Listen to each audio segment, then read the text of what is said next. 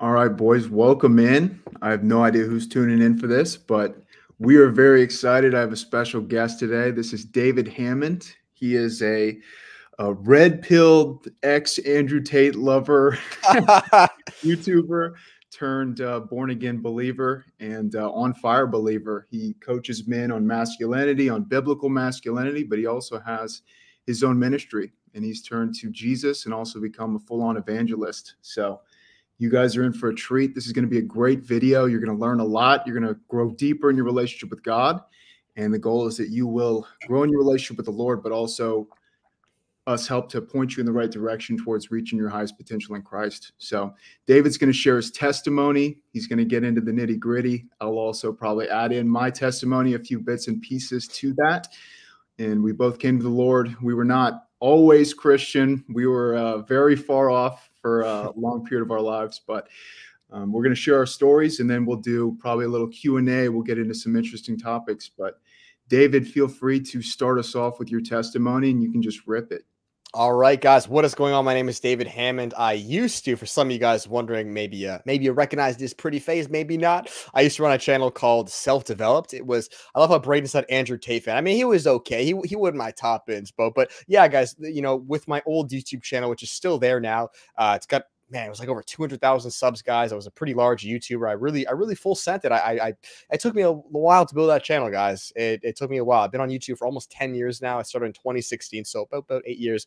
And long story short, it was self-development. So, women attraction, I guess you could kind of say like red pill, right? I think that's more of it. Not so much Andrew Tate, but red pill, just, self-improvement, women attraction, how to be a better man. And, the Bible says, right, we're always called apart. I believe it's Jeremiah 1:5, right? God knew us while he was forming us in the womb or before. So I truly believe, like, while even I was in that industry building it, I was always a little different. Like, I noticed the typical red pill manosphere was much more like the Tate kind of, it was more like self-worship and idolatry. And I always kind of felt that was just kind of like effeminate and weird, like very worldly. And even before I was a Christian, I really tried to keep the focus on the channel about God. And I wouldn't necessarily say God per se, but, I would maybe at that time say the universe or a higher power, but it was very mission focused, like men. We have to be on our mission. And it really resonated with a lot of men. So that was my channel before. There really was nothing wrong with it. And in fact, like, I could have stayed, guys. Like, it's not like I was like making porn or making like I was like an ex cocaine. Like, it really wasn't anything like my testimony.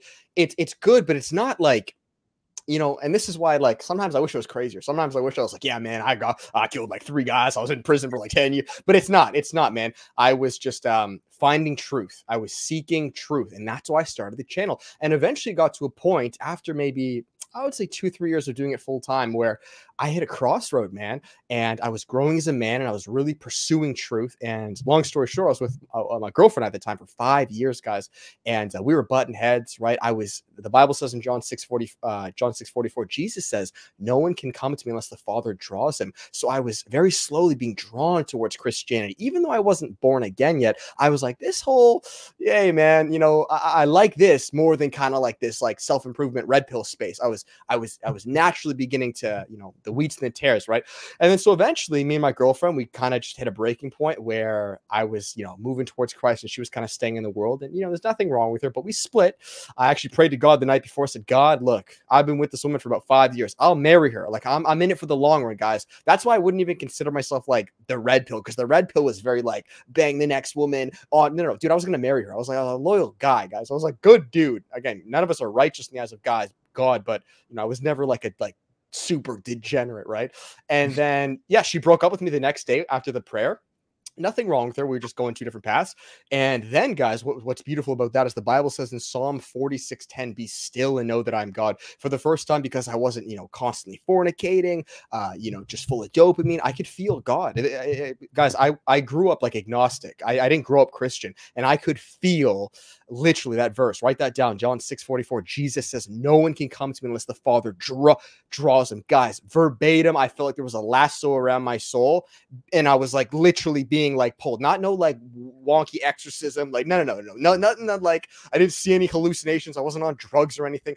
It was just a very subtle, like magnet. And I looked out my window, this window of my condo on the other side, and I knew it was God. Guys, you know, the Bible says that God's law is written into all of our hearts. So I knew this was Jesus, even though I wasn't like, you know. So what I did, this is very important, is I said, Jesus, I've been told my whole life you're just like an old white man's religion. You know, you're Catholicism, you're this, you're in the church, you're churchianity, whatever it may be. Like you're a denomination, whatever that is, Protestantism.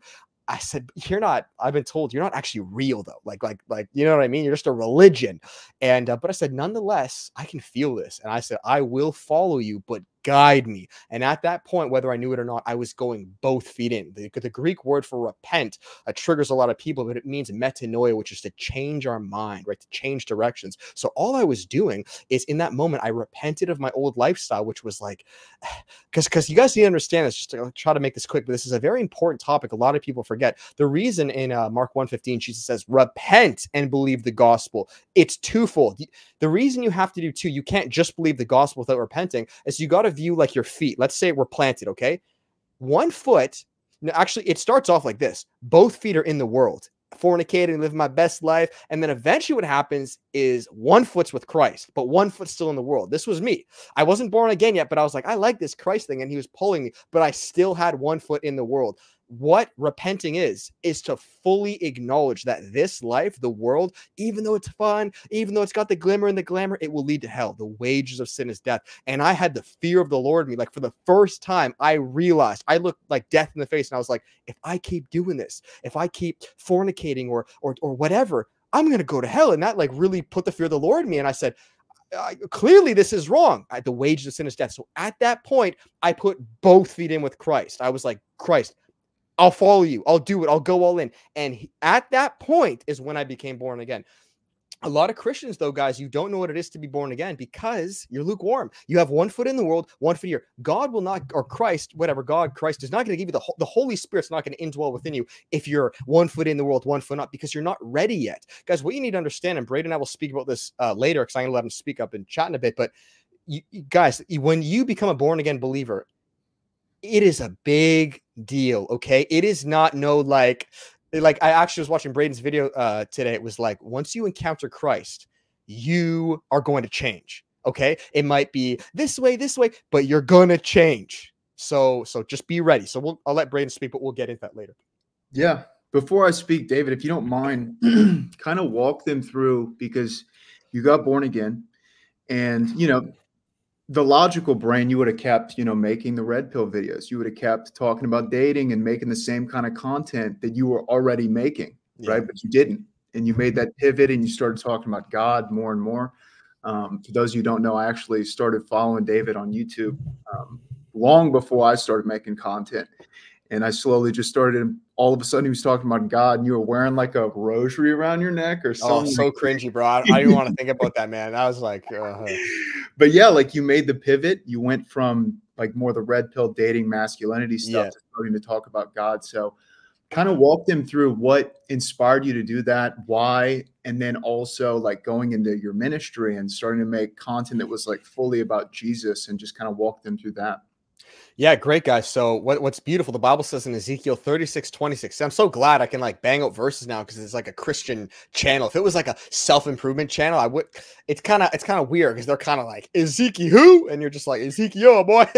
Ezekiel 36:26, it says that God removes our heart of stone, gives us a heart of flesh, and the spirit, which then allows us to stand in statutes and his commands. 2 Corinthians 5:17, right? When we become a new creature, the old is past. So like I was alluding to before, guys, when you become truly born again, you're a brand new creature. Like you literally, guys, have done it's like a light switch. You were dead in your trespasses and now you're born anew. Everything changes. And even if you don't realize it, because there is sanctification, which takes time, right, guys? Amen. It takes time. But when you are justified, you're born again. What kind of comes to mind? It's like if you like a new it's like a zygote. It's new life. It's when sperm meets the egg. The second they meet, there's conception. Life begins. Everything has changed. It's a light switch. Even though it's very small, right? It's a little tiny baby. It's still life, and it was not life before. So it's beautiful.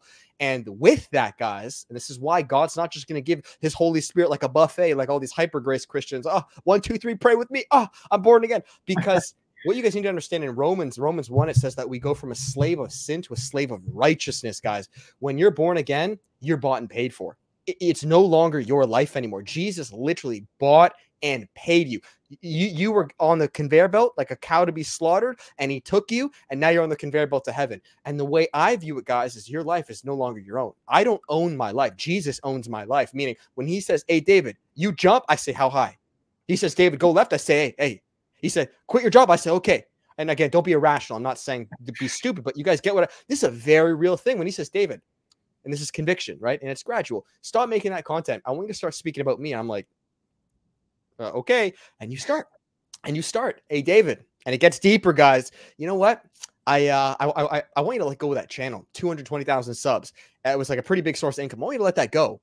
What? What? Are you serious? Are you sure? What am I going to start a new one? I'm not going to tell you about that yet. You're just going to let it go. I'm like, okay, I let it go. Right. And it keeps going, guys. And now to bring it full circle, I've started a new channel, you know, and I had a kind of idea that I would, but Brayden, actually, that's why he's interviewing me now, is because he was a pretty pivotal reason on why I started back up the new David Hammond channel, which has grown pretty quick, because I saw his channel, you know, with biblical masculine Christian content. I was like, all right, God, I think it's time for me to just rip off the band-aid, start fresh, like RuneScape. I've been working thousands of hours on this character, man. You know how hard that is to let that go? Or in like Elden Ring, I have every sword, katana, every magic spell, and God's like, yeah, start from scratch. I'm like, do you know how long it took me to get every potion and all these things? And you're just telling me to let it go? And he's like, yep. So I'm like, all right, so bet. I pressed restart. But now what's beautiful is that I don't have to make the same mistakes. I can go on like hyperdrive. I know where all the best tools are. I know where the best weapons are. So that's why I really think this channel is just going to, my hope is that it'll just kind of explode out of nowhere. And people are like, how? Yeah, because I've been on YouTube for 8 years, guys. Like, this ain't no, people are like, you're good at speaking, David. I've been speaking for 8 years, guys. It's not just my first rodeo. And the last thing I'll say, I'll let Brayden go, is we'll talk more in a second, is the ministry. We started Christ Develop. That is not this channel. It's actually a different one. I started it beforehand. Out of nowhere, long story short, 6 months ago. Well, actually, I'll let you speak, Brayden, and then we'll kind of go into that, because that's a whole can of worms. Yeah, no, and I definitely want you to get into like the ego death of having to let go of the 220,000 subscriber channel, and then all of a sudden I see you standing on street corners getting cussed out by like angry liberal people and just crazy people. So we'll definitely get into that. But yeah, for my story, some guys who watch the channel already know my story, but I was actually raised Catholic. And for the Catholics, for the recovering Catholics that watch my channel, it's a very interesting religion where, like, I was born in South Louisiana, and it's mostly a culture of full-on alcoholics and just degenerates. Like, Catholicism is the main religion in Louisiana, but nobody actually, like, they follow it, but it's not like, there's no like real strict rules to anything. Everybody's still getting like plastered drunk, and then they just run to the priest for confession once a year, and they have the whole nine. They take, you know, the Eucharist and all this stuff, but nobody's really born again. Like, nobody was really living it out. I remember my dad would take us to church basically every Sunday. Like, I was in like Catholic school for my entire young adult life. I would go to church during the week. I was in all the religion classes. I knew all the stories about Jesus, but I had absolutely no relationship with Jesus. And we would go and we would sit in the very back of the church. And the second the priest would end speaking, we would run out. We would run to Chili's, or we'd go to Walmart to get groceries for the day. And my parents didn't really take their faith very seriously. Yeah. So that was my foundation for like Jesus. And it's sad because a lot of Catholics, like, that's all they know is that churchianity or Catholicism, where there's no genuine connection. Nobody's really born again. Obviously, there are some born again Catholics, but for the vast majority, at least the ones that I was around, there was no focus on growing in your relationship with God. Like, my Bible was like a paperweight. It literally had dust on it. Most Catholics have the exact same thing, where the Bible is not touched at all. It's almost like you have to go through the priest to be able to hear from God. Yeah, absolutely. Yeah, that's how it's set up. Yeah, you're not even really supposed to read your Bible, to be honest. It's you go there and you listen, and he reads it. But exactly. Anyway, you just listen and you do what you're told. But I ended up going. What's funny is I went off to high school, And I ended up gaining like over 100 pounds. I got to the point where I was like 300 pounds. I was fat as crap. I was playing football and got really heavily bullied during high school. Mm-hmm. So I didn't have any friends. People would make fun of me. I developed crippling corn Yeah. addiction. Yeah. And that lasted for about like a full-on decade, but I couldn't make Wow. eye contact with people. I was super awkward and I had no relationship with Jesus. So it was kind of just me and my twin brother. And so I go through high school, once again, bullied, made fun of, no friends. And me and my brother end up graduating. And I remember he looked at me and he was like, hey, dude, are you ever like going to get tired of being fat and like having no friends and being a loser, basically? And Mm-hmm. I would cope and I would say, oh, dude, like we were made to be fat. And even though I had no relationship with Jesus, I would be like, God made us to be fat. I would Yeah. cope. I would just make excuses. I have a bad metabolism, all this stuff. Yeah. He's like, screw that. And he starts running every single day and working out. And I remember thinking to myself, man, if he actually like pulls this off and he loses the weight, then anytime we meet girls, like they're going to be picking between me and him, and they're just going to go with the skinny, in shape twin. Like, I'm not dating this fat, weird guy. I'm going to go with the other guy. Yeah. And that was enough of a decision for me to want to lose the weight. And so I tell you this because I lose the weight. I go off to college and I end up joining a frat, and all of a sudden, like I have attraction from women. Girls will look at me and they're staring at me and they're coming up, and I'm matching with girls on Tinder, and I have a jawline and I'm confident. And my confidence ends up skyrocketing. I join a frat. I become a full-on degenerate. I was going to the bar probably 6 nights a week, getting absolutely plastered drunk with my friends from college and hooking up with as many girls as I could. I was a really bad guy. I talk about this in a lot of videos, but I was abusive. I was horrible to women, and I was literally just living for myself. And I did that for about 3 years. I would just hook up with as many girls as I could. I would bounce from relationship to relationship.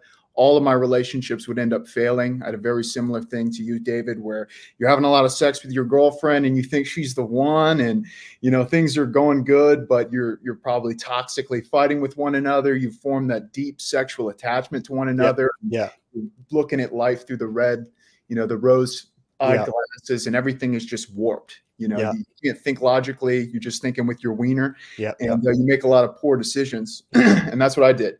I did that for about 4 years in college. And around 2020, everything changed for me because my brother ends up getting radically saved, my twin brother. He goes down like a TikTok rabbit trail of like born again Christians talking about the gospel, talking about the end times and all this stuff. And he thinks to himself, dude, man, I want to see how this thing ends. I think the Bible has this story in like Revelation about how all this is going to play out, because he's thinking like the world's about to end because of the stuff that happened in 2020 that we're not going to say, so this thing doesn't get banned. But so he ends up getting saved. And overnight, he goes from being a degenerate just like me and going to the bars and hooking up with his girlfriend and being a screw off to all of a sudden he doesn't even want to listen to like Post Malone on the radio. Like he's smashing that play button and won't go out with me. He's reading his Bible instead of going and getting drunk. He's not having sex with his girlfriend anymore. And I remember thinking to myself, like, dude, what has happened to this guy? How has this happened? Is this dude like smoking something? Like who's this Jesus guy he's talking about all of a sudden? Like, we're Catholics. We don't actually read the Bible. Exactly. And so he starts walking the narrow path, like basically overnight. And it wasn't until about 8 months later, I'd been dating this girl for a while, and I kept pushing off like that calling of God that you were talking about earlier. I would feel the calling. I'm like, man, his life looks better than mine, but I still want to do me. Like I still want to have sex with my girlfriend. I still want to go get drunk with my frat buddies. Like I don't want to submit to God. And I prayed this. I ended up praying the same exact prayer that you had prayed, where about 8 months later, I'm still struggling with my girlfriend, fighting all the time, arguing. The whole relationship revolved around sex and getting drunk. And it was not going well at all. I ended up becoming a very effeminate man, where I'm like crying on her shoulder and like arguing with her and being a total beta. And I remember praying the prayer and being like, God, if you can hear me, because Tristan's life looks so much better than mine, my twin. I said, if you're real and you want me to be with this girl, let us figure this thing out. If not, take her out of my life.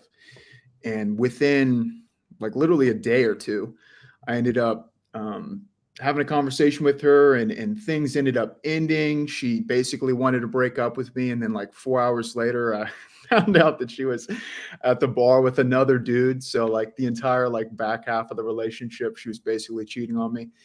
And I remember I hit rock bottom at that point, and ended up saying, hey, Lord, you know, I know you've been watching my life, and my life absolutely sucks. Like what I've been doing is not working. These relationships are not working. And I gave my life to Jesus at that point. I know a lot of people say like, you don't really give your life to Jesus. He kind of just like steamrolls into your life, and he makes you submit or give your life to Jesus, or you're going to live a rough life and non-submitting to him. But that's what happened. And I ended up finding Jesus, becoming born again. And what's funny is I started watching a lot of videos on YouTube. And at first I found Casey Zander, and I found all the red pill YouTubers, because I was like, man, why do all my relationships not work out? Like, what am I doing wrong? And this guy named David Hammond ended up popping up on my YouTube channel. And at the time I had been working from home, but I just started slowly like binge watching David's channel. All the videos, I'm like learning about masculinity and femininity and all this stuff. And it's like blowing my mind, because I'm like, dude, all the stuff that I was doing wrong, this is exactly why I was going wrong. And you're like putting everything together for me. And so I started watching all your videos, and a couple of months went by, and then I start seeing you talking about God, not like Jesus, but God. Yeah. And God, you need to find God and all this. Yeah. And I'm like, wow, he's talking about God. That's so awesome. Like, that's cool. You start wearing the rosary and everything. Yeah, for sure. You're not supposed to wear, by the way, guys. Why that? I don't know. That's like a Catholic thing too. Like I got the little cross now, but when you're a baby Christian, it looked cool, and it actually helped because it further solidified in my mind where it's like, I'm a Christian now. Yeah. I actually wasn't born again though when I was wearing the rosary, believe it or not. I was very close, but I wasn't born again. Right. But that's how it starts with everybody. Yeah. It's slowly like step by step, you start to feel that calling from God in your heart, and the Holy Spirit starts working in you. And then it starts to slowly change your desires, like you're talking about.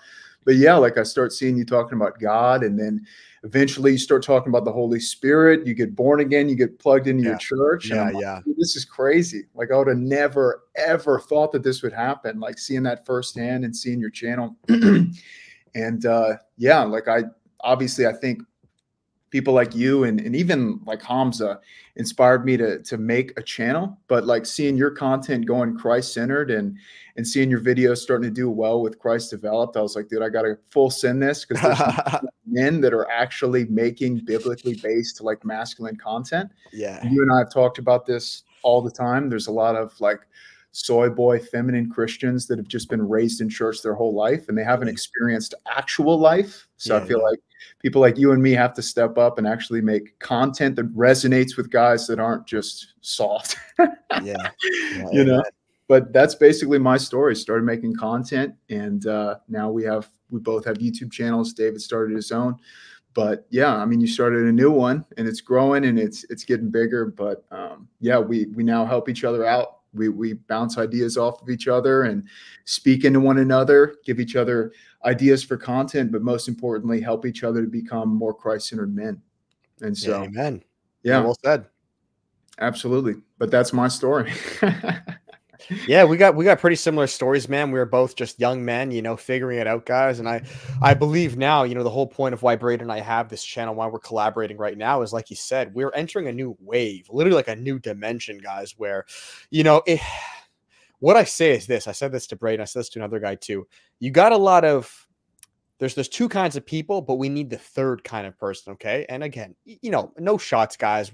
Who are we? We're just loser sinners, but we're all figuring it out. And it's something I've observed, right? There are a lot of conservatives who are not Christian. So we got some masculine channels, right? It's like Andrew Tate, Red Pill. We got conservative, strong, masculine men, but they're not Christian. Okay. That's the first kind. Okay. All right. Kind of like where I was, maybe you were before. Number two, we have the Christian. So he's Christian, but he's not conservative. He's kind of like that soy boy, goobly gop, rainbow cookie, Jesus loves you, like just kind of like the Ned Flanders kind of guy, which, hey, man, you know, if he's born again, glory to God. That's amazing. It's so much better than even the conservative who's not.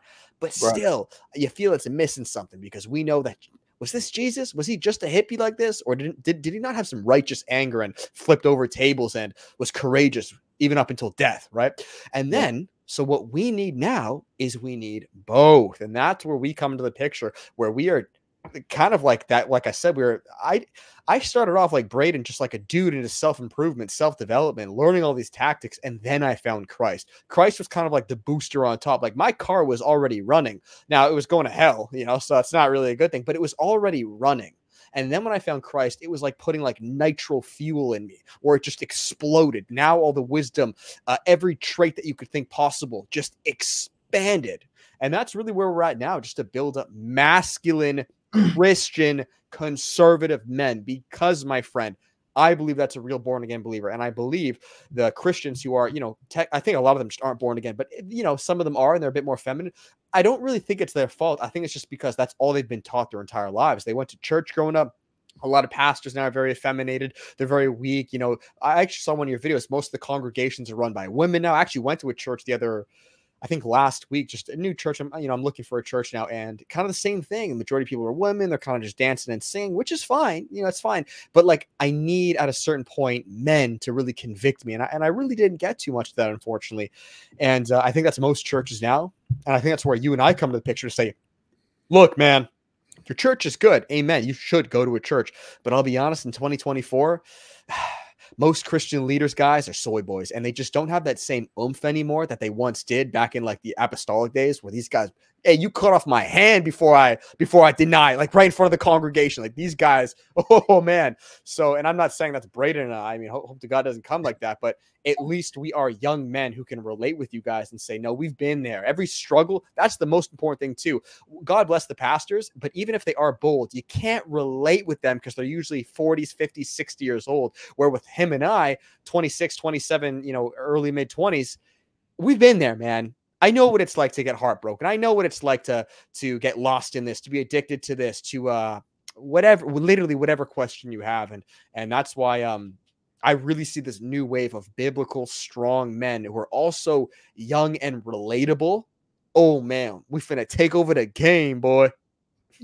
Yeah, why do you think that there's so little like strong masculine leaders in churches and like good churches in general? Satan. Simple answer. The Bible itself is the most masculine book. If you actually read the Bible, and this is why this is gonna be a hot take.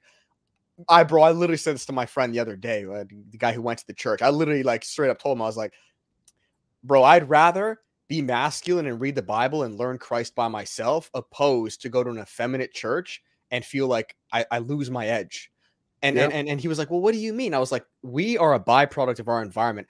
I love you guys. You're born again believers. But if you're all women who are just there to dance and sing, and I'm a masculine man going out into the world, stepping on snakes and scorpions, if I keep going to that church, eventually, just by design, right? Like you made a video of like a pig. You got two pigs, one in a farm, a fluffy little pink pig, and then one in the wilderness. If I'm in the wilderness my whole life and I start going to a farm, cushy, oh, you know, mommy, I'm going to start losing my tusks. And that terrifies me. Not because of like, oh, they're any weaker per se, but it's like, we need masculine men. And just to answer the question quickly, it's Satan's infiltrated the church. This is evident. There are many ploys for this. The pastors have become weak. I mean, we look at like the food that we eat. We look at the TV. We look at the media. We're now called bigots and this phobe, that phobe. If we actually preach the Bible, you pull out 1 Corinthians 6:9. Oh man, your church congregation will crucify you. And the thing is too, is like, you got to understand, guys, just psychologically, women are the consumers. So unfortunately, man, most pastors, especially if they're relying on this to like make a living, or they don't want the church to, you know, go under, they kind of have to start, you know, pampering the church and speaking of these easy topics for women, because women are going to be the ones who spend, right? Bring the kids, tithe, pay them. The dad, you know, not so much. Women, just search it up, guys. Women are like 90% of the consumers. In your house, it's your mom. Your mom buys the bed frame, the lights, the chandelier. Your dad don't care. Your dad said, give me a mattress and a burger. I'm good for life. Right? Look at Brayden's room, bro. That's literally how men are. You just got an empty room with a little mattress. That's how men are. I Yeah. mean, my place is kind of decked out because my girlfriend helped me, 4 years ago. So it's a bit more kind of feminine. It's actually why I don't record in my house. I'll be honest with you. I record outside or like a garage or a gym or something so yeah. It's the facts. Men are minimalist. We don't care. We need, like, if we're making content, we need the camera, we need a desk, we need a computer. That's it. And the Holy Spirit, baby. And some coffee for me. Just give me a caffeine, some ground beef, a work labor, man. That's it. We do the same 3 things every day as men. We work out, we make money, we glorify God. That's it. What else do you need, man? You need your drugs, you need your this, you need your fornication. Trust me, just like the Bible says, let it either be a yes or a no. Anything else is from the evil one, from Satan. Men are decisive. We're black and white. We're minimal. We're like guns. You're either loaded or you're not loaded. This in-between wishy-washy, lukewarmness, it's effeminate. It's going to lead you to hell. Don't do it. Be a gun.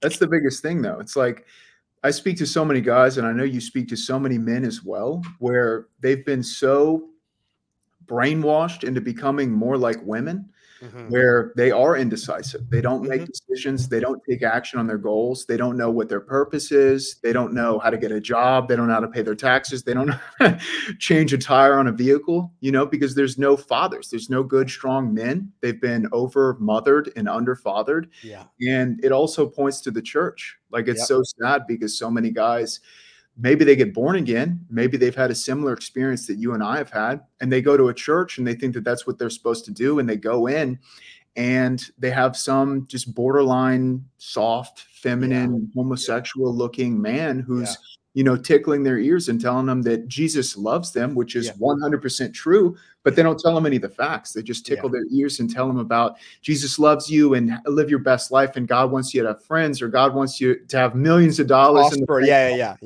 Prosper. Yeah. Yeah. But they don't tell you the truth. They don't tell you to repent. They don't tell you how to become a more righteous and more God-fearing man. They don't tell you how to become, based. They really don't. They don't tell you how to find your purpose, how to find a wife, anything. Yeah. And it's a shame. So for you, David, I know you're in the process of ultimately finding a church. So for you, what would you say a young man who is looking for a church or looking for like a masculine mentor or a godly figure, like, what should they be looking for, would you say?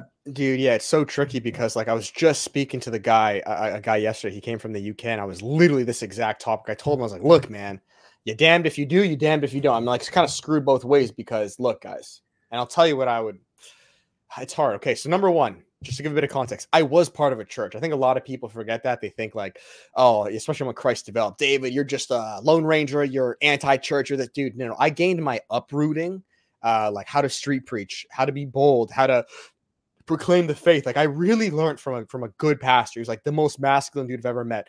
The issue with that though, man, is like, man, let me just close this. It's tricky, guys, because long story short, I got to give you guys a bit of context. I was part of a really good church, and I think about going back. But the problem is, guys, is you need to understand this. Ephesians 6:12, and very few people are going to understand this. And no offense, guys, because most people either just have low anointings, you just, I don't know, God don't see too much potential in you, or B, what I really think it is you do have the anointing. You're just a coward. So God, again, is like, he ain't going to do it, man. Next, right? So for me, I was like, sign me up. I was the newest one at this church, man. I knew the least. I was the youngest one. This is about 6 months ago, right? And I was like, let's go. Yeah, I'll come out street preaching. I'll learn. I was their videographer just to learn. And man, these guys were getting like assaulted, spat on. Like this is some real stuff, guys. I was like terrified. I was like, I've never seen this. Like, I'll tell you guys, demons are real in people. You want to go street preach in some like certain communities, certain areas. Oh man. You ever guys had a can of Coke shooken up and thrown at you? That's a weird feeling, man. Have a bike ran. It's a weird thing, man. You're like, did this guy just throw this at me? What's happening, right? And they're pouring stuff on you. You're like, what's going on? Like, ew, it's real, guys. And then so I saw how he handled it though, and he was just bold. He didn't back down. He was like, nope, we're gonna keep preaching. I saw this guy get arrested, man. I saw police every time come back and forth, and I'm like, bro, like I needed this though. I was a little traumatized, but I needed this, right? And then later on, I was like, I'm ready. I want to start preaching, and I'm not going to go too into depth, but he ended up actually getting, you know, some stuff happened, and then he could no longer preach just like legally. And I could, though, you know, and I had this kind of like, it was almost like the baton was like handed to me, and I had the zeal. I was like, I'm ready. I want to do this. I had the boldness. I was learning, right? Like a mentor. I was like, okay, let me try. And so I did. I first started, but it got to a point where something happened where I personally believe he started to get very envious, and he really just basically wanted me to stop. Like out of nowhere, like stop posting on YouTube, don't record, you got to preach like this, it has to, you got to stand on this, you can't, like, it's just all these rules. And it was kind of strange because he was never like that before. It was only after he got his ability to preach taken away. So I think it was a big hit to his ego, and he was like, now this young guy is gonna like what, take my place. And he was like, no way, I'm not gonna let that happen. So he started like really coming hard on me, and he was like, yeah, you basically can't post on YouTube. And I was like, well, what the heck? Like, I'm obviously going to, I have a calling. I want to do this. And then, so it got to a point where I left, but I kind of got like excommunicated. Like it was a, you know, it was a sticky situation. So where I'm going, guys, is I've yet to find a church to be that based and masculine. I'll be brutally honest. What I look for in a church, this is going to sound kind of bad. People look for different things. I don't really care about community. And I know that sounds kind of bad. Some of you guys may need that. I don't. I'm okay to, I would like a community, but that's not why I'm going. I need a man to convict me, to teach me. I need to learn. I really need to learn doctrines, like difficult, complex theological topics. So that's what I'm looking for. And that's what I would recommend you guys look for. Because I'll tell you what, man, if you're just looking for a community, the majority of them are going to be middle-aged moms who just like milk you and suckle you and make you fat. God bless them. But those are most churches. They're middle-aged women who just kind of like sing. They give you cookies, and it's like a mom. And we don't need that. I need a community of men. And it's very, very, very rare to find other bold men, let alone evangelists, you know, who are also doing it. So personally, I kind of refuse to go to a church that's just like soft and effeminate, because I know myself. It will start to affect me. They're going to start looking at my channel and be like, you're kind of a misogynist. I don't know if Jesus would say that. And then I'm kind of like, I'm not doubting myself, but I'm kind of like, dang, you know? So I refuse. No. So no, I have not found a church yet, but I would say for you as men, you need a strong pastor. You need a man who convicts you, who calls you out literally in front of the congregation. I can't tell you how many times I got called, bro. I was like, it was like 9 a.m. I'm like, did you just say my name? And he's like, David, man, you got to do better with this. I'm like, dang, yes, sir. It was like an army boot camp, guys. But I needed that, though, at the time. And you need a community of men, and they love you. They do love you. And then the final thing I would say, just to wrap it up, is your fellowship with men. You need men, okay? Go out preaching with them. Go to a dinner, but like really, you got to push each other, guys. So that's what I would say. Look for. Yeah, the Bible is heavy on like accountability and having the right people around you, right? Proverbs 27 verse 17 says that iron sharpens iron and one man sharpens another, right? There's so many verses. Like it's funny, you'll be reading the Bible and then you just like find random verses you've never read before. You're just like, I got to jot this down. This is going in the next video for the boys. Yeah, amen. But it's true. Like I think you got to find the right church that is biblically based and stands firm on the word. Like there's so many churches out there where like they compromise, you know, like they're weak on the word. They don't stand on biblical values. You'll have like women that are preaching. You'll have, you know, they accept gay marriage and all these things. And this is not to condemn, obviously, but it's just like the word of God is the word of God. Yeah. Right. And if you don't stand on that and you let certain things fall through the cracks, then you just have to be discerning. So I think the best piece of advice, if I was talking to a young man who wanted to find a church, is to sharpen your discernment and to be led by the Holy Spirit. Yeah. Really compare what they teach and their doctrine to God's word. Brayden got cut out. I don't know what happened to his Wi-Fi. I'll shoot him a text. Oh, it's just me now. Oh, he returned, guys. He's alive. Back. He's trying to get him. He was like, you will not expose me and my gay agenda. I'm back. We can just cut that out. But yeah, I was saying, just finding like a biblically based church that stands firm on the word of God. And I think that if you can't find the right church, like we're going to have guys, like I think we really are going to start a movement of Christian masculine men that stand firm on God's word and are unapologetic and bold in their faith. Guys like David, guys like myself. There's one other guy that I can name. His name is Ryan Walker. He's like 19, but he spits some bars as well. But finding like a godly mentor is is a must, because we become the average of the 5 people we spend the most time with. And if you're hanging out with a bunch of lukewarm Christians, or you're hanging out with people that are fully like living in the world, it is going to affect you. Like David was saying, like if you hang out with the wrong flock, the wrong group of people, regardless of how firm you are and how strong and strongly convicted you are, it is going to affect you. So you have to surround yourself with the right group of men. And if you have goals, if you have aspirations, especially like spiritual aspirations and growing in your relationship with God, you must find guys that are already in the place that you want to be. Yeah. Right? A lot of guys are like, how do I get married? How do I find a wife and all this stuff? Or how do I grow deeper in my relationship with God? And they hang out with all the wrong people. Like, how do you expect to find, a godly woman or to get married one day and start a family if you don't know anybody who's godly with a successful marriage and a family and kids? Right? There's very little likelihood that you're going to be able to do that on your own. Obviously God can work miracles, but I would suggest that you find the right group of people to surround yourself with, so you get a step-by-step process to actually get there. So that's what I would say. Yeah. But yeah, Amen. David, could you add on to, because your street preaching ministry has started to blow up. I know you started out just kind of getting cussed out and yelled at on the side of the streets in Toronto, right? And now you've kind of transitioned into college campuses and doing some evangelism in college campuses, and then just going to like local concerts and stuff. Festivals. I want to speak into your ministry, and then also things that you've learned, like while going out in the fire and being on the floor, like the battlegrounds of Christianity, getting out there. Like most people don't actually do that.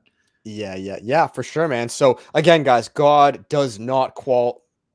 He does not call the qualified. He qualifies the call. It's so true, guys. Like I told you, a big reason I had to leave the church, unfortunately, which I didn't want to, guys. I was thinking about it for months. It wasn't just like, oh, you made me feel bad. God, no, I stood there for months, and I was just kind of like taking the little subtle hits and little subtle this. And after a while, I was like, at what point, guys? Once he was kind of like, yeah, you got to stop YouTube unless you tell me. And I'm like, bro, no, sorry, no, I'm not going to do that. And then so I started, guys, like, bro, I literally went downtown Toronto. Picture this, the middle of winter, dark nights. This is actually when I first kind of started talking to Brayden. Dark days, middle of Toronto, crackheads everywhere, hobos. And I'm just this Lone Ranger dude going out. I find a random dude on Instagram to come film me. I don't know this guy. I don't know if he's going to just pack up and run. And I'm like, let's just start preaching. My buddy lends me a speaker, because they're pretty expensive, right? A speaker. And then I was like, let's just rip it. And I had to put in that work, guys. I had no church, no past. You're not like, on paper, you're not supposed to do what I did. Like you're supposed to go out with the church. You got guys with you. But I was just like, bro, I don't got that now. So I got to do what I got to do. And I did that for a couple months. And yeah, it didn't do too well on YouTube, but like it really trained me how to like hold ground when people like come up to you and they're like, why do you have that? And you're just like, be gone, sir. Jesus loves you. I rebuke you. And you just don't take it too much, And then I had the calling to hit up universities. Literally, God was just like, make a sign. And I was like, okay, sure. So I made a sign on Canva, and it was just like, Jesus saves if you're an ABCD, just a bunch of things that, of course, guys, we all are or were. That's why we need Christ. And at the bottom, I said, you must be born again. So long story short, I hit up the university, and bro, within like a week, the channel cracks. Like it was like a bingo. It just, I don't know, man. I don't know what happened. I guess it was just the right thing. And I went, and the people just started to like it. They liked the combo. So I was like, okay, let's just keep doing this. And now, as the past month or so, I've been going to a lot of like festivals and stuff, which usually don't do as well. They still do well, but it's because school's like done. But school starts back up in literally like a week or two. So it's time to full send, make that channel go viral. And then hopefully, guys, come wintertime, I'll come visit Brayden. I'll go to Florida, Cali, Texas, just a bunch of warm areas to hit their universities, and then also meetups, collabs. But no, these next couple months, I just got to full send. The goal is full time, guys, by hopefully a few months. So Lord willing, go time. Amen. Yeah. And I know you did, I'm assuming like quite a lot of extensive like research and studying on apologetics and like looking into how to defend the Christian faith. What advice would you give to someone who is interested in apologetics or wants to learn more about like how to defend the Christian faith and like debating with Muslims and all the crazy stuff? Like, what advice would you give them? Yeah, it's so funny, man. Like what I would say, guys, is like, first off, I'm not an expert. I think maybe it comes across like, oh wow, this guy knows a lot. Like I know what I know, but I know what I don't know. And you have to know that. Like, my best advice to you guys is, number one, start with what you have. You know, like I said, guys, God does not call the qualified, he qualifies the called. If you have an anointing or you have like a desire to start, I would recommend, like, obviously pray on it, guys. Don't just rush in, pray on it. But if you have the desire, start, man. And just start with what you know. Guys, when I started street preaching back with my church, I kid you not, I knew like 2 verses. I literally preached with like 2 verses. I was like, 1 John 1:18, if a man says he's without sin, he's a liar, the truth is not in him. And like Romans 10:9, if you confess with your, and that's all I knew. And then I just like, you would use other things, like you'd give your testimony and you'd speak of just other things. But like, I really didn't know much, and it was fire. It was good. Like it was good. Like it was, because it's not about, guys, it's not so much head knowledge. It's like, do you know the gospel? And so what I would say, especially with apologetics, it's a little bit deeper because you are speaking like one-on-one. Start with where you're at. You need to know the gospel, right? We're unrighteous. Our works are filthy rags. We're dead zombies in our trespasses. We have to become born again through Christ. We have to accept him. We have to repent. We have to change from our old ways and realize that we're sinners on our way to hell. And through that, we put our faith in Christ to become born again, and we're a new creature. If you can really know that, like the back of your hand, and know your testimony, that's the most important part. Because really what you're doing is just sharing the gospel, guys. If people say, yeah, but like, what about King James? And like, was the Bible corrupted? If you don't know something, or you don't want to get too into that, just say, you know what, I'll be brutally honest with you. I don't know that. But what I can tell you is that the Holy Spirit is real, and here's why. And then you begin to learn. You begin to kind of like, you hear the same arguments over and over. But I'll tell you guys this, the average person, when you go to a university or wherever, they're not that smart. And I don't mean that in like a mean way, but like, they just hear a couple things on TikTok and they kind of regurgitate that. And they're like, well, it actually doesn't mean man with man. It means man with little boy. And then when you search up like what the Greek word means, you're like, no, the Greek word of sodomite is arsenokotai, which means male bed. Don't mean little boy. That means exactly what it means. And you begin to learn these kind of things. And then as time goes on, it just builds, But I still have a lot to learn. If you guys want to learn about Islam, you can check out the channel, because I'm not going to go too much into it on this. Islam's something I know quite a bit about. I probably know more on Islam than Christianity, to be honest. I don't know why. I just found it interesting. But no, man, study the gospel, learn the Bible, and share Jesus. Don't worry about, please, the last thing I'll say is don't worry about, because even I can get like this. If you want to do well, do not worry about scoring points. Don't be like, yeah, I got that atheist. Yeah, no. It's not going to do well. God's going to humble you. You're there to preach Jesus. I'm there to share the gospel with you guys. Now, at times, yes, it will look like a little debate, but it's because you're coming at me. I'm defending the faith. Just share the faith with where you're at. That's what I would say. Yeah. While you've been street preaching and evangelizing on the campuses, have you ever experienced like pride or like that feeling of like being puffed up, like I'm winning this argument, like I'm like slam dunking this Muslim? Like, have you experienced that? Yeah, but yes, but the thing is, guys, I really mean this, and you will know this too. When you get out into the battlefield, you're preaching, you're doing apologetics, it's not you, it's the Holy Spirit. So you're going to find, and that's the next thing too, you're going to think like, believe me, guys, there have been so many times before a big festival, like thousands of people, and then I'm going to be this one little street preacher. Like, I get anxiety, guys.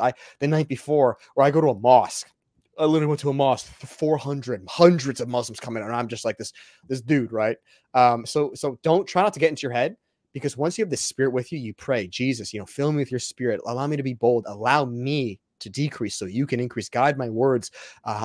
Bring the right people. When you have that humble attitude, man, the Holy Spirit really protects you guys. When people get in your face, which is more rare than you think, or they do this, or you emanate love. And you're bold and you have truth, and it's not me. So I can't even take credit. So when I'm starting to like win an argument, I wouldn't, like, maybe my flesh wants to kind of get the higher thing, but like, because I'm in my spirit, it's like, dude, I love you, man. You're just like, you're just confused. Like I was like, like I'm the exact same as you. They're just a dude trying to figure it out. So, and remember this too, the last thing I'll say is like, and this is why I'm trying to distance myself a little bit from like the apologetic space. I want to be more of like an evangelist, because if you get into the mindset of like winning, and let's say you do win, like the intellectual or the theological debate, that's only half the equation.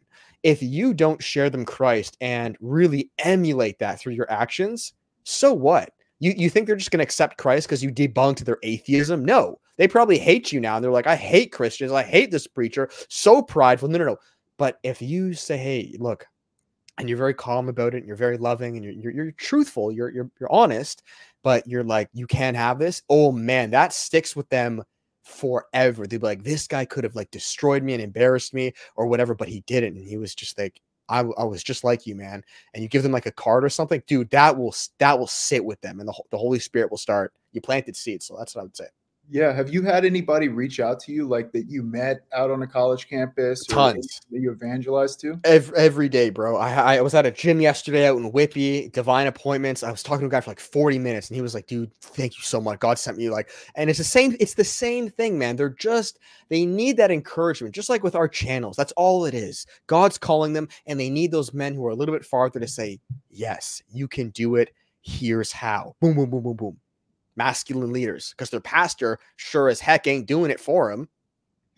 So they need guys like you and I to be like, no, we have to breathe life into them. That's what it means to be inspired, to literally like think of like offspring with men. Women literally like, birth out children. We as men, we breathe life into men. We breathe, like you said, you pour into men. We breathe the spirit into men, and it builds them up. And it's like an army general, like, men, today we dine in hell. Like, don't actually, that's from 300. We don't say that, but you get what I'm saying, right? So yes, men need that. Yeah. Yeah. Would you say that, because I know as Christians, we're all called to preach the gospel, and I feel like it's the easiest that it's ever been to spread the gospel, like with social media. Like you can literally just grab a phone or grab a camera and press record and talk about Jesus and spread the gospel that way. Like you don't actually, like you should evangelize people in person, but you can just take out your camera and just make videos online, and thousands of people around the world will hear the gospel. So for you, what would you say to a Christian who maybe they feel like they don't know enough, or like they're not ready enough, or they struggle with that overthinking or that perfectionism or that procrastination? How would you get them over that so that they can get out of their comfort zone and start spreading the gospel like more seriously? Mm-hmm. Yeah, I would say you're being selfish. I would say you're thinking too much about yourself. You're thinking too much about like what man thinks about you. Like, oh, am I gonna know everything in this? It's not about you, man. It's about these people, and these people don't really know anything. You guys, it's the devil. Really, what it is the devil's trying to scare you. He's trying to spook you. He's trying to say, if you go, you're going to get debunked, and then you're going to be on the news, and you're going to get arrested, and your family's going to die. Like, he's going to tell you all this stuff, and you're like, oh, I don't want that to happen. And it's a lie, guys. It's a lie. You're going to go there to the university or on the street corner, and the majority of people are just not going to care. They're just going to walk right on by. But you're going to get some people come up and be like, they might kind of mock a little bit, or they might be like, like, tell me about this, And what the Bible says in Isaiah is that God's word never returns void. I believe it's 55:11. It never returns void. It always accomplishes what it was set out to do. So remember that. Like, anytime dude, I've been street preaching so many times, and like no one's come up to me, or like it seems like, oh, like what a waste. It's never a waste, guys. There's always that guy who is listening in the back and you didn't see, or he was just there for a couple minutes, and it's like you really planted a seed. Now he's going to go home and be like, you know what? Christianity versus whatever, or is Jesus true? And then a rabbit hole is going to start. So yeah, you got to stop thinking about yourself. And what I would say is, you'll know when you're ready. Like, God will not send you to places if he knows you're not ready. My first 6 months at the church, I was not called to preach. I was just behind the camera absorbing, but I knew when it was time. It was like a light switch. The best way I can explain it is just like, he's like, you're ready.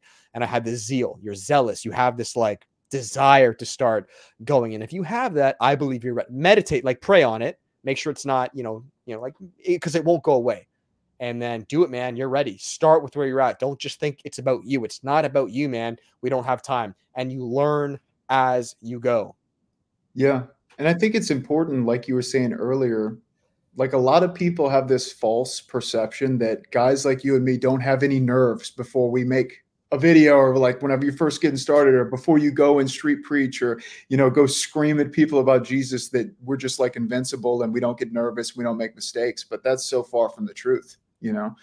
And I think it's important. Like even the Bible talks about how whenever you are evangelizing and you are speaking into somebody about Jesus or growing in their relationship with God, that we don't need to overthink it, because the Holy Spirit will give us the things that we need to say in the moment, right? Exactly. Even like 10 minutes before, you're going to have no idea what you're going to say. No clue.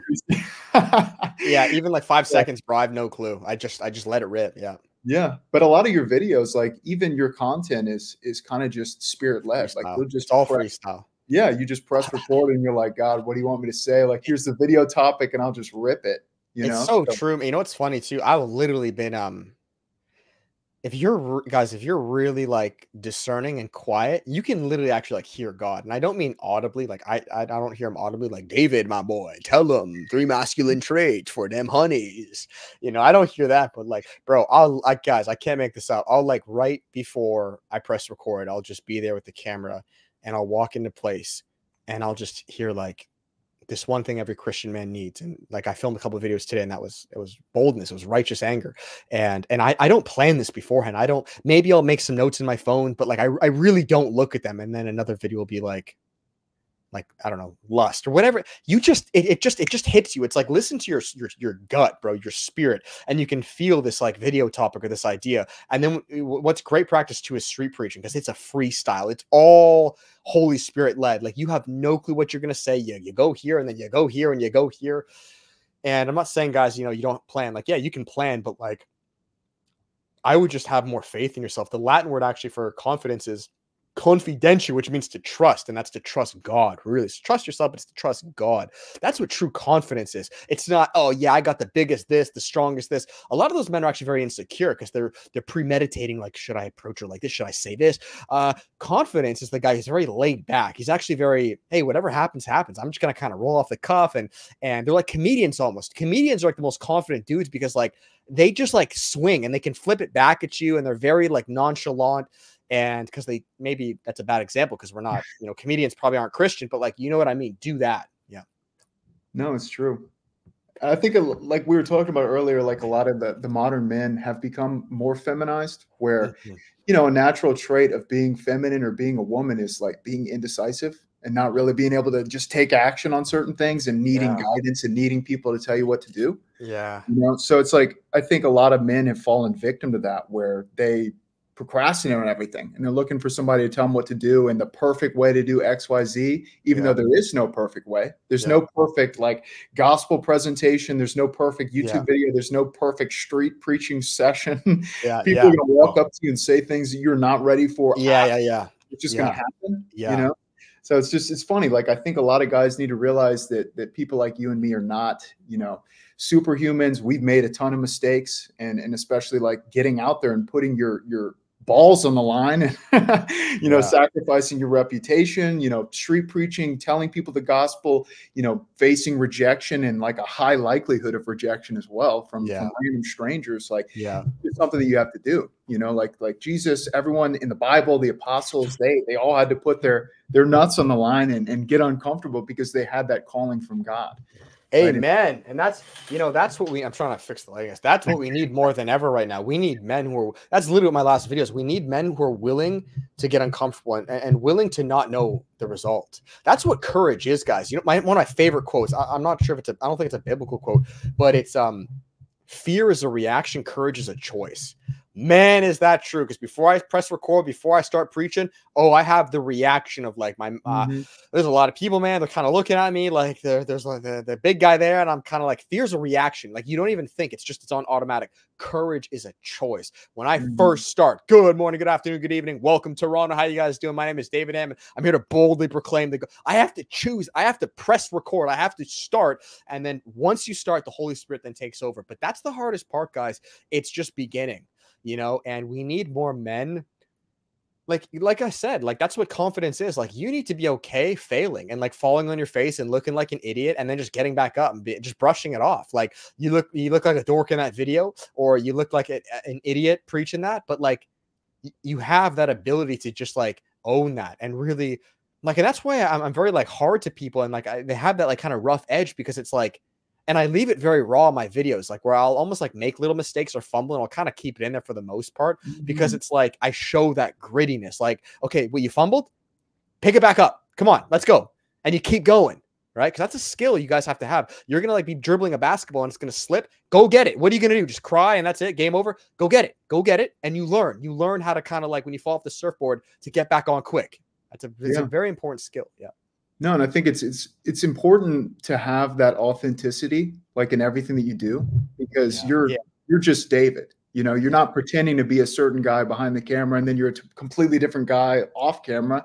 Like you're yourself. You're a man of God. You love making videos. You love preaching the word and helping men to become better men. And I think like having that, the times in the videos where you like misspeak or you screw up things or you say something stupid or maybe you like cuss on accident or something, like Exactly. anything Yeah. like that, For real. Yeah. knowing that we're not perfect, Yeah. because No way. you know the only reason why Jesus came down to this earth to die on the cross was because we weren't perfect and we could not earn our way into heaven on our own. You know, all the Jews, all the people in the Old Testament, they tried, they failed hundreds of thousands of times, and that's why Jesus had to come down, was to save us and give us that opportunity to eternal life, because we aren't perfect. And we all make mistakes. Neither of us are perfect. We screw up on our Christian walk even all the time. Yeah, every day, guys. That's the reality. We're saved by grace through faith, guys. You know, Brayden and I would kind of, you know, probably bring it to a close-ish kind of soon. You know, I think a lot of guys, when you follow our channels, you might kind of accuse us of being like works-based salvationists and guys like this. We're actually not. I think Brayden and I are actually chronically aware of how like inadequate we are and how much we need Christ and how there's really nothing we can do. But the beautiful thing about following Christ is that it's only once you realize that you're a nobody that you can begin to build yourself up as a somebody with Christ. And I believe that's the real gospel. That's the beauty of it. We're nothing. We're dead in our trespasses. We're saved. It's unmerited favor.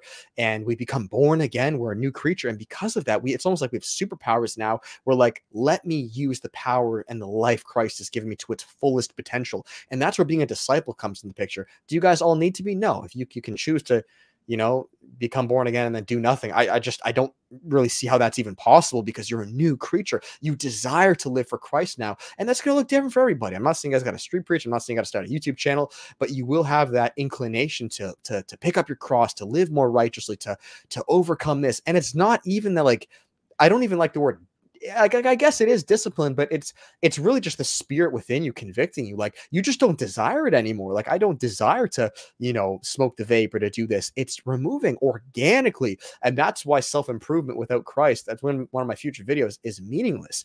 Self-improvement without Christ is just mental masturbation. It's like David Goggins. You're shooting, you try to eat a cookie and you slap your hand, and then you try to eat a cookie, you slap your hand. It's a cycle of just like self-torture, really, is what it is.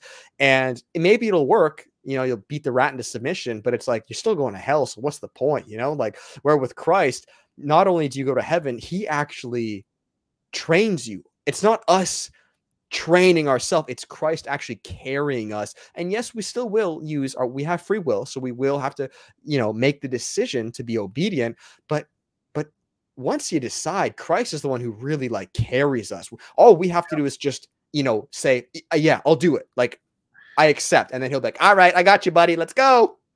Yeah, it's true. It's the submission to God. Exactly. Yeah. And it's funny, like, we have all these boss babe women now that don't want to submit to any man or anything. And like, men act like, oh, I'm this big masculine guy, I'm not going to submit to anybody. But that's not at all how it's supposed to be. Like, we are called to submit to God, because he's the one giving us air in our lungs and waking us up every single day. You know, so we submit to Christ. We become masculine and godly men. We are sanctified through the sanctification process. We could become born again. Our lives completely change. We become a new creation. And then, you know, if God wants you to have a woman one day and start a family and you're called to that, he's going to bring you your Eve. So, David, did you have anything else that you wanted to cover, or anything else that you wanted to speak into for the boys watching? Yeah, because we can even, if you want to hit those, I don't know if you want to do some quick Q&A, or kind of, I got another like 10 minutes or so, and then I got to head out. But I don't know if you wanted some questions, maybe you wanted to answer a question. Yeah, let me, the boys asked a few questions for you. Let me pull up. I have a whole thread in the Discord titled "Questions for David Hammond." Nice. All right. So first question is from a guy named Weevan. That's at least. Weevan, what's up, buddy? How you doing? I got you, buddy. You're in good hands now, Weevan. He says, what method would you find the most effective to quit corn?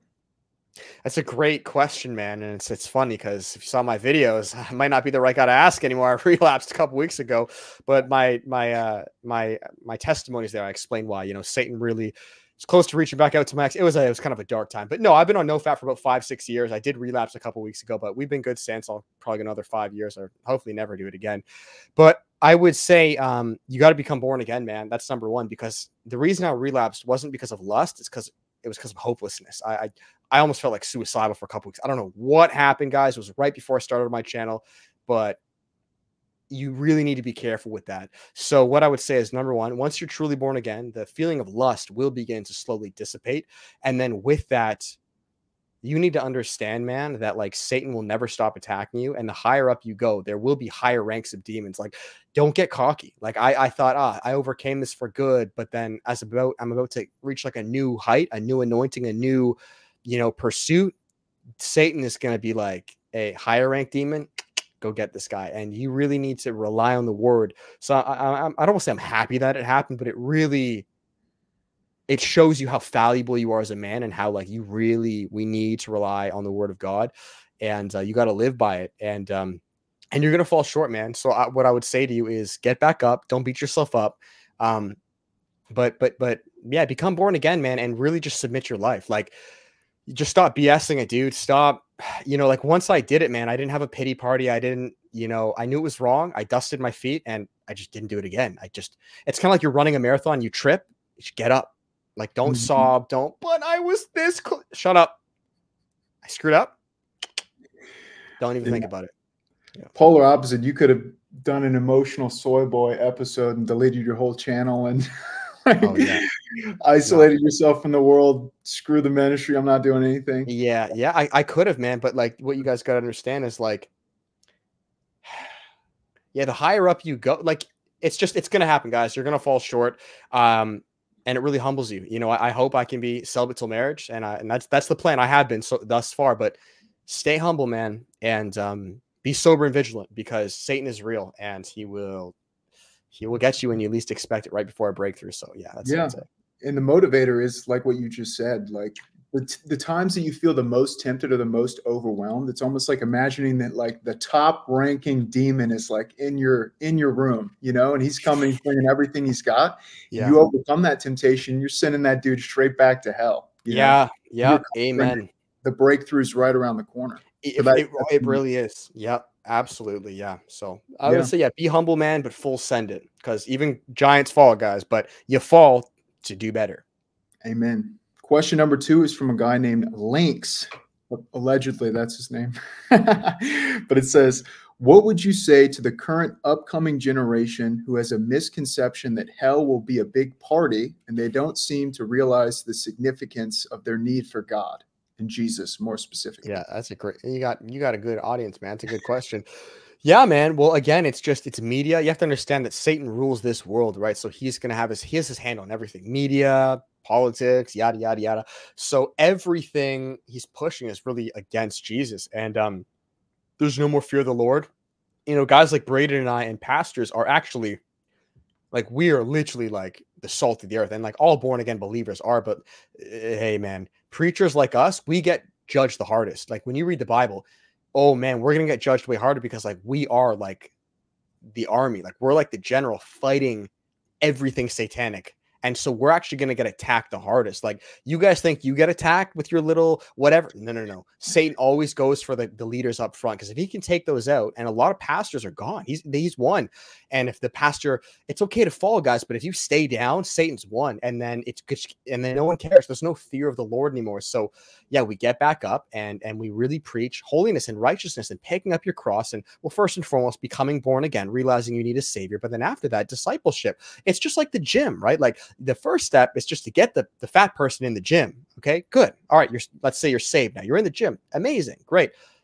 But now we got to start losing weight. Now we want to start shaping up a little bit, right? And then maybe you've lost the weight. Okay, guess what? It gets better. Now we can start building muscle. Now you can start doing powerlifting, or like it keeps going, guys. And I really think there's a lack of discipleship right now. And that's kind of where we come to the picture to say, hey guys, you're like, it's not, I'm born again. That's it. No. It, like you've actually just begun. It keeps going. Yeah. And a lot of people have bought into that idea. Like a lot of people that just don't really think deeply about anything. Like they really do think that hell is going to be some party. I see TikTok videos all the time. I don't know. You're probably in the same algorithm as me. Yeah. Where they're talking about, man, I can't wait to go to hell. I hate God and blah, blah, blah. And like, I can't wait to die so I can burn in hell forever. And it's like, Dude, like they just don't know what they're talking about. Like they Yeah, don't. but Yeah, they say that because they don't actually know. No rational human being in their right mind who truly knew what it was like would ever joke about that. Like, no. and what I say to them too is I actually flip it on them. This is something you'll get from the Holy Spirit when you evangelize. Flip stuff on people. Use their own logic. They're like, it's a party in hell, and I'm like, go put your hand on the stove for 5 seconds right now. You're confident, right? Go do that. Let's see it. You coward. You won't do it. Why? Because you know it's real. And then they get silent. They're like, oh man, it was not that serious. I'm like, no, it is that serious. Don't act all cocky, right? Yeah. It is. And it's funny when people are like, man, you're a hellfire preacher. Like you're too serious and too conservative with the Bible, man. Like just be a little more talking about how Jesus loves me and don't convict me of my sin. Like, what would you say to that person? Yeah. Well, who's saying that? It's a woman saying that. If it's a man saying that, what a gay man, dude. What an effeminate man. How dare you call yourself a Christian man? You think you're going to get married and lead your wife? It's talking like that. You can't, man. I'm sorry. It's women. That's why I don't want to join most churches, because that's exactly what you're going to get. You know, I know this firsthand. I preached and I had a couple of guys from a church join me, and the man was okay. The woman was like traumatized. She looked at me after. She was like, why so harsh and this? And like, and this is why. No. Like Yeah. I don't preach with women. Stay back in the church. It's gonna freak you out. The man was like, yep, that, you know, that's how it is. Sorry, you got to be harsh sometimes. It's like dads, right? When they like pull out the belt, like that's how it is sometimes. And the mom's like, no, my baby, don't do it. But it has to. You got to discipline the kid because you love him. That's Hebrews 6:8. The Lord chastens those he loves. So look forward to that, guys. Yes, I'm a hellfire preacher because Jesus was a hellfire preacher. Amen. Yeah, and you're speaking the truth in love, which is exactly what the Bible tells us to do. Like you would rather have the friend that looks at you and says, hey, you got something in your teeth. And the guy is like, man, you look great. Have fun in hell. You know? Yeah. What? Like, are you kidding, guys? Like, you think that's love? I say the LGB and just whoever, right? When they promote sin, anyone outside of Christ, I say they don't love you. They don't love you at all. A real person who loves you says, hey, your house is on fire, man. My house was on fire, and here's what I did. I don't want you to go to hell. And you can. A good quote I like to say is, I would rather offend you to the truth than comfort you to a lie. And that's even with my channel. I have like 8 videos, bro. Bro, I preach hard, man. You look at my comments. I my eyes bulge. I go, because I love you guys. And you know, very few other pastors and people are doing this. And it's like, I really do care about you guys. And really just kind of wrap it up here. It's like, men's love is different than women's love. And a lot of guys haven't had this in their life. So they're very used to mommy love, and mommy love is different. It's, I don't want you to take risks. I want you to be safe. I want you to be coddled, because that's what women do. And that's not a bad thing, but that's just how moms are. Where men's love is it's challenging. It's, I want the best for you. It's iron sharpens iron. It's push, man. I know you can do more. And it's harsh sometimes. And I say that to myself with men above me. It's not easy. It wasn't easy getting called out in the pulpit, man. It wasn't easy. You know, leaving the church, a lot of things. It's unfortunate, but like God and really God's going to be the one pushing you. He's like, you're ready, man. You gotta start. And one last thing I want to say to this too, because this really helps.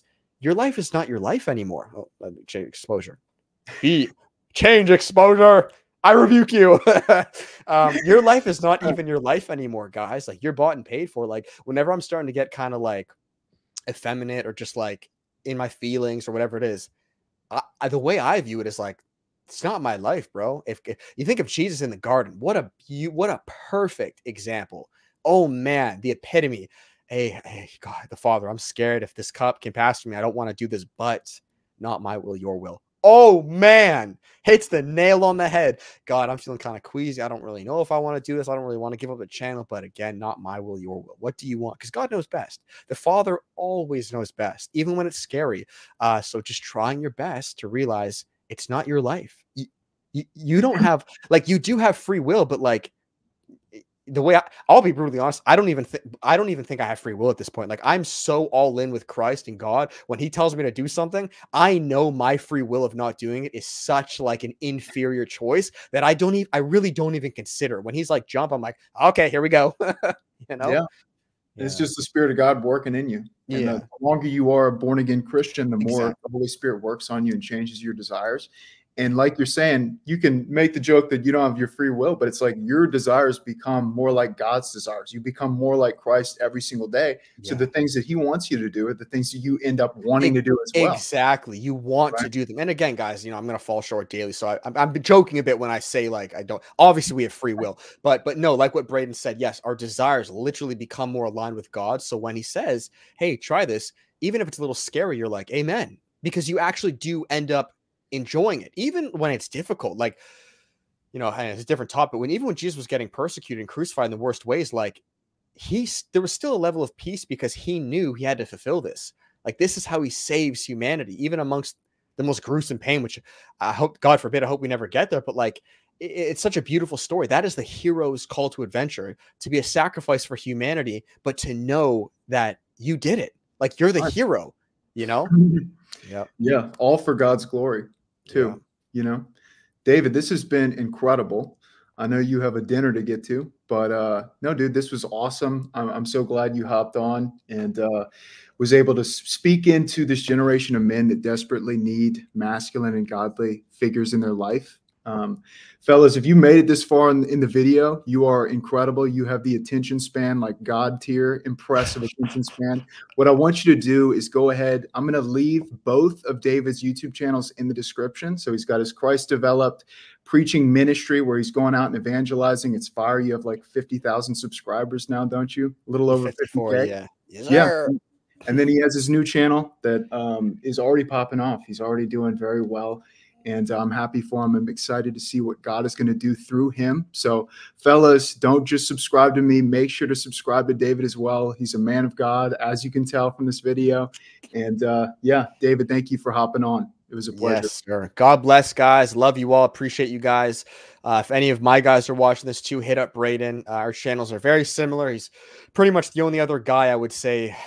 We're kind of like pioneers with this biblical masculine industry, to be honest. They're guys, and I'm not saying this to brag. There really aren't other that I found too many channels. I know that will change though, and I'm very excited to see other men join this wave. So full steam ahead, guys, and we'll see you next time whenever we do. Amen. Peace, boys. See ya.